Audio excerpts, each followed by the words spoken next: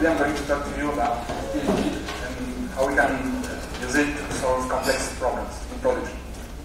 So the topics we cover are tracing, the different kinds of tracing, because usually there is a mix between the terminology between trace buffering, aggregation, sampling. Then we talk about what is LTTng and why we want to use it for this kind of use cases. And then we discuss the four main modes of LTTng and how to configure them and why they are useful for various use cases. So my name is Julien Desfossez. I'm a software developer at FOSDEM. We develop and support LTTng. So I work on LTTng, kernel and space tracer, and barrel trace, the text converting software. And also the author and maintainer of the latency tracker and LTTng analysis project. We'll talk about that during the presentation. So the first kind of tracer that I want to talk about is trace buffering. So that's usually what we refer to as tracing. It's just fast and efficient logger. So you take the instrumented code and it generates logs. But the difference between normal logging and tracing is that it generates usually a huge amount of trace, and that's why we use buffering, because we want to extract as much information as possible and make sure it's complete and you have the full idea of what's happening on your system. So it's usually really application specific. It's meant for developers and it's created by the developers, so it's really just for debugging your code usually. So the common tracing tools in Linux are ftrace, which is in the kernel. Perf can be used as trace buffering also, but it's not the main mode. And of course, for the LTTng. So the buffering use cases is to understand complex problems. So you need as much information because you want the low-level data, and then be able to process the trace offline, just read the data and see what was happening. So it can be used to solve concurrency issues, race conditions, or drivers issue, low-level problems. You also have hardware tracing, which does this kind of trace buffer. So it's usually considered the last line of defense, because when you are at the end of using a tracer, that's because you didn't find a solution with a simpler tool before. So that's usually why it's not that popular to use a tracer, and why you always have to rediscover how it works, because you usually don't use that every day. But with what I'm going to show you today, you will see that it can be used in production for cloud and monitoring use cases. The second type of tracing is trace aggregation. So if you have heard about T-trace, that's what they did. So it's the same source of information. It's usually trace points in the kernel or dynamic source. But instead of logging the data, you aggregate them, you extract parameters, and then you output reports. So it can be averages, mean, max. It can be also used to just give a profile of I/O or the kind of I/O operation for a specific file. So it can be really configured to make sure you understand one system, but it's at runtime. So when you unload the probe or the program, you get the report, and that's it. You cannot go back in time and see what was happening. You just have this source of data. So it's just an aggregation. So the common tracing tool, aggregation tools on Linux are systemtab. Now we have eBPF, which can be which you can use in BCC, which helps creating user space program that load eBPF code, and latency tracker, which is a tool that we work on. We'll talk about that a bit later. And the third kind of tracing tool I want to talk about is sampling or profiling. So it just takes the current activity of the system at a periodical time. So it can be time-based, or it can be when the counter overflows. So you could have sampled every 1,000 instructions, just what's happening on the system at the moment the counter overflows.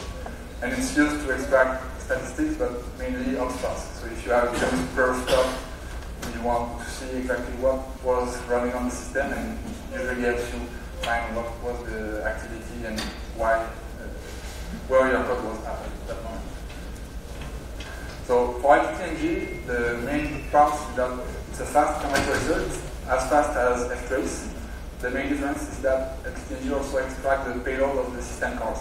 Ftrace also just outputs the value of the parameters, but if you have pointers in there, it doesn't dereference them. So LTTng does that. It's also a fast user space tracer. It doesn't rely on system calls for each trace point. So compared to tracing or logging, where you would have at least one write system call every time you want to output a line. In LTTng is in memory, and when the buffers are full, we extract them on disk. And it's designed to run in production environment. So it's not just a debugging tool when you don't have any more choice, you can use that all the time. And it's filled with a lot of tools for post-processing traces and batch or graphical. We will see some examples later. So LTTng can generate a lot of events. If you configure a default system with kernel tracing on this laptop that does nothing, you can generate about 54,000 events per second. And if you run the same configuration on the server that's busy, you generate 2.7 million events per second. So it's 95 megabytes of trace per second. So that's a lot of lines, and you have to process them after. So the default mode is maybe not for everyone, and we will see why we have the other modes and why they are useful. So the first mode, like I said, is the default. It's just extract the trace buffers and write them on disk or on the network. So you can have a LTTng relay that just waits for data packets to come. So if you don't have space on your local system, you can send the trace remotely. So you are only limited by disk space and your willingness to process big traces. But the main use case is that you want as much information as possible. You don't know what you are looking for. You want to get just a big picture of what the system is doing, and maybe sometimes you just don't know when the problem happens, so you want to record everything and then do the post-processing.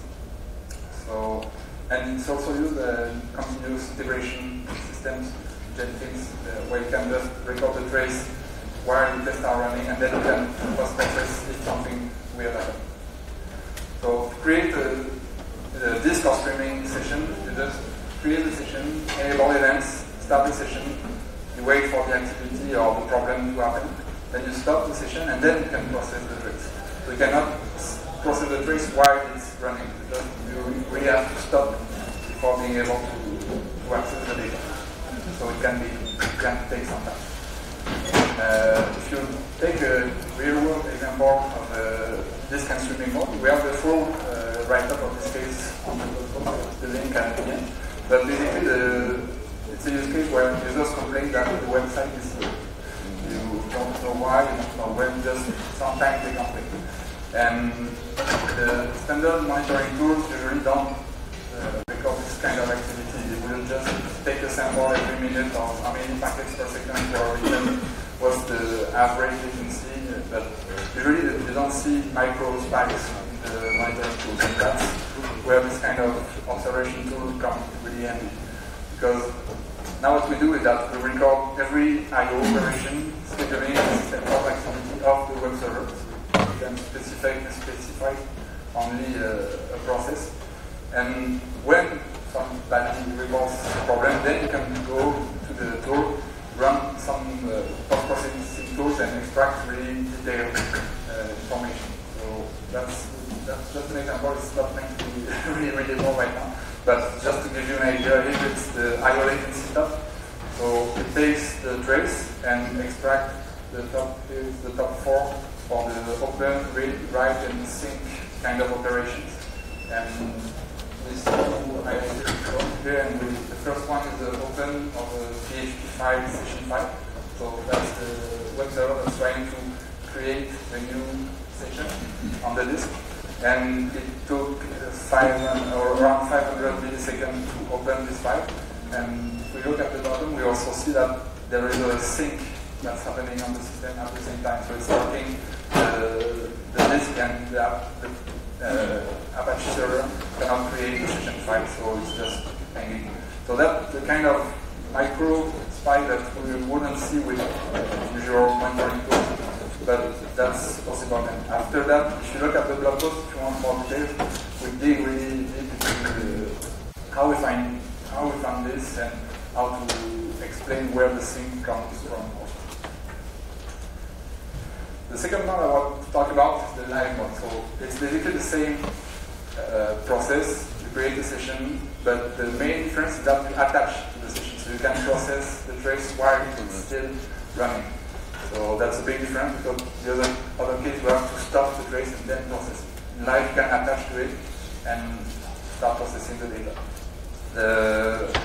Another difference that you can use that in normal model school is that the trace file size and trace file count. So you can record, see, if you don't want to keep the full history on disk, you can limit the disk space that's used by the trace. So you attach to the session, you can process it, but it's still writing to disk, but at least you have a bounded disk usage. Live mode in itself is useful for low throughput logging, because you don't want to read 54,000 events per second on the console. So if you configure really specific events that are really low throughput, maybe you want to attach to a live session and see the events when they happen. But it's also used for distributed and embedded system or monitoring out of them. So you send the trace to a relay, and then you do your analysis on the relay. So you don't have too much impact on the system that is being traced. You just use it to trace, send packets, and then out of them you have a system that processes it. So the big difference between the first mode and this one is that you have the dash live on the create operation, and that you can use LTTng to do while the trace is running, instead of having to stop and then do. And of course you can send also the trace to a remote server. For the bounded disk usage, you can configure your channels to be only, for in this example, 4 files of 10 megabytes. So it will rotate on those 4 files for each CPU on this channel, and that way you have 40 megabytes per CPU at most of disk usage. And of history also, of course, so you have to see how you want to process it. The third mode, one of the most interesting, is the snapshot mode. So instead of having the traces full buffers in memory, then we extract the data, write it to disk. In this mode, we don't write to disk by default. So we just trace the memory buffer, and that's it. It's just writing events, and when the other events, when new events want to come and the buffers are full, we just override other events. So it's low overhead, because instead of doing I/O, we just write memory. And when you want to extract the trace, you just type LTTng snapshot record. It takes the content of the buffers in memory and write them to disk. And then you can do your post-processing. So you can configure triggers in your applications or any kind of monitoring tool to just, when you detect something, just record the snapshot, and you get the backlog of maybe a few seconds before the incident happens. So you can use that. We have the helper to configure the core file handler. So when you generate a core dump, you can also trigger LTTng snapshot record, and then you get the full activity right before the segmentation fault happens. Of course, since we are writing in memory and overwriting the data, the time span inside the snapshot depends on how much memory you want to dedicate to the tracing session. But that's really something that you can configure, and depending on your event rate and size, you will have a big or small snapshot at the end.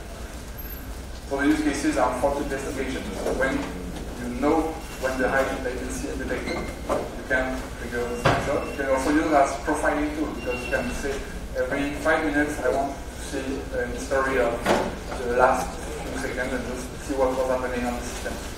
Of course, continuous integration also can be used, because when the worker detects an error, you can just record the snapshot, and at the end you will be able to process the crash and why it happened. The difference between the default mode and the snapshot mode is that on the creation you specify that snapshot, and that's it. For that, you just create your session and then order event, start the session, and when you want, just type LTTng snapshot record. It doesn't push the data from memory, so if you just type LTTng snapshot record twice, you just get approximately the same snapshot in just a few microseconds later. So if you want a concrete example, here we are monitoring a website with the latency tracker, with just an aggregation tool that using on the uses trace points and just computes the time to first byte between the receive or request, the first send, actual send of data. And we just track the latency of this operation. And we, from the graphs, we see sometimes we see spikes. So that's fully automated at this point, compared to the first use case where we had to wait for users to report. In this case, it can be fully automated with an aggregation tool. So we detect spikes, and that now with the snapshot mode, we can extract the snapshot every time a spike is detected, and then run post-processing on just a small trace. So I think we have 1 second of history, just before 1 second before the high latency happened. So you can see the data. So if we look, just not meant to be reliable again, but just to give you an idea, it's in Chavanne. We have metrics plotted for each latency measured by the latency tracker. And every time you see a bigger line that's above the baseline, we also have annotations with a small orange triangle.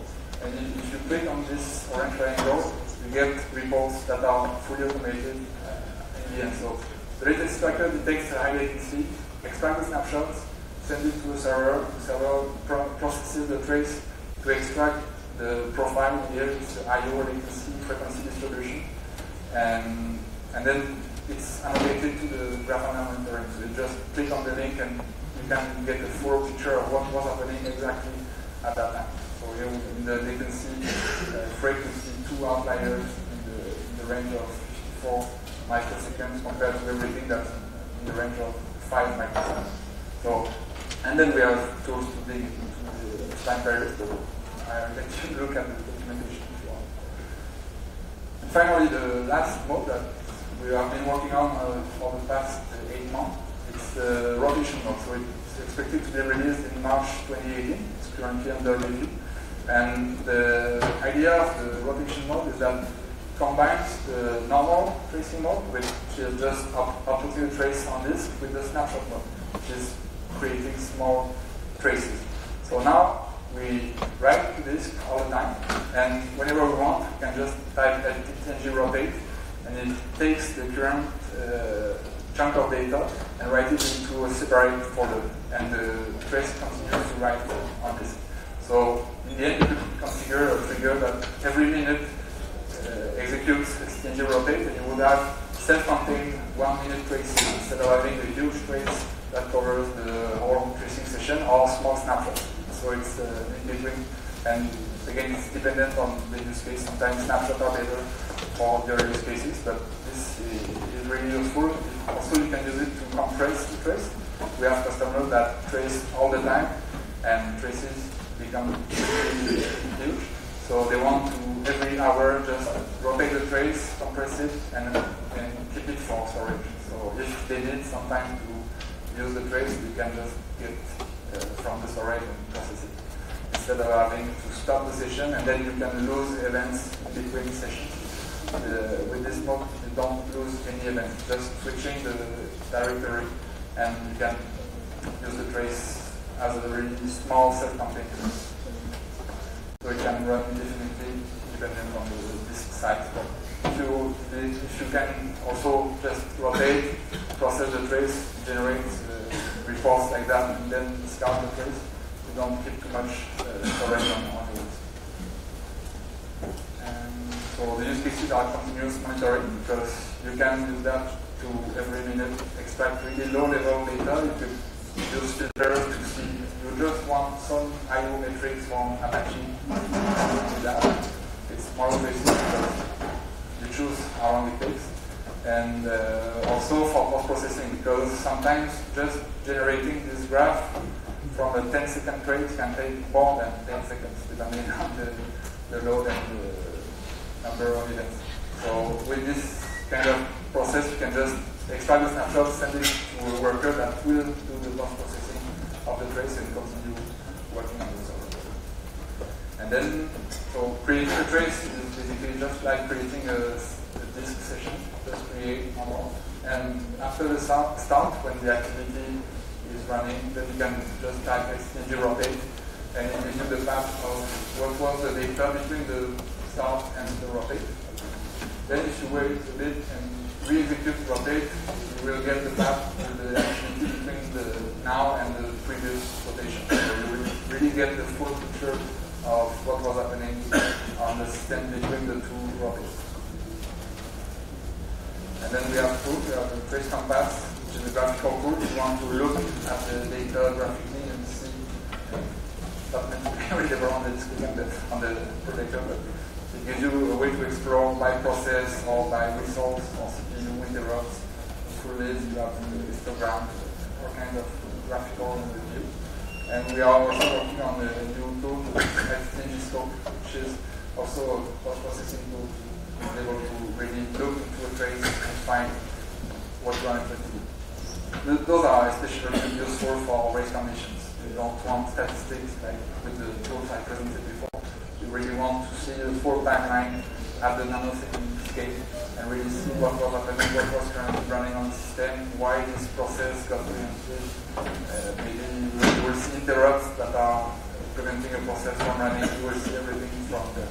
So it's really low-level group, and you want smaller traces because that can take ages to process this kind of snapshots or rotations are really good for this kind of thing. So in conclusion, LTTng allows to extract low-level, high-volume information from production environments. It's efficient kernel in user space traces. The two traces are really separate, but at the end you can merge them and see the kernel events in respect to the user space event. You will see the full time. It can be used for monitoring and fault investigation. We know a few companies that use it in telecommunication and automotive environments also. And there are multiple ways to configure LTTng. And depending on your use case, you can just select the one that is most interesting for you. So, if you have any questions. You mentioned at the beginning that there are agents for Java. Yeah. So, I'm mostly a PCC user, so I don't know much about LTTng. But what kind of things these agents provide in, say, USDT and UProbes and things like that don't provide? No, it's not for USDT UProbes. It's really just agents that run inside the Java or Python languages. So they are built in Java, but they talk to LTTng with, or they allow you to process output user space traces from user space. So instead of USDT or UProbe, where you have to switch the kernel every time, it's just fully user space tracing. Okay, and I'm also curious, where do you see, again, as someone who's taking most of LTTng, not for any particular reason, I suppose it just happened to know. Where do you see its strengths and weaknesses compared to, say, like F-Trace or LTTng and mostly PCC. I'm curious. Okay. So the main difference I presented at the beginning is that you have trace buffering and trace aggregation, and those are really complementary tools. With BCC and eBPF, you get statistics, you get errors, you get reports when something really interesting happens. With LTTng, you get the full backlog of what was happening at the time on the system. So you can go back in time and look at the detailed trace. Compared to BCC or eBPF, you would just get histograms or statistics. So usually we use trace aggregation to detect problems, and then if we want to go back at that exact time when the high latency happened, for example, you look at the trace. So that's why you can do this with BCC as well. yes, but it's not meant for buffering too. You can use the perf method, but it's really not meant for high throughput, just as F-Trace or LTTng.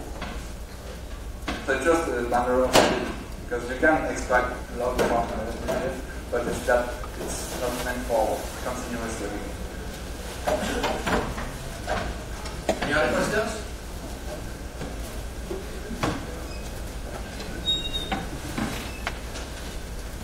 Wayne.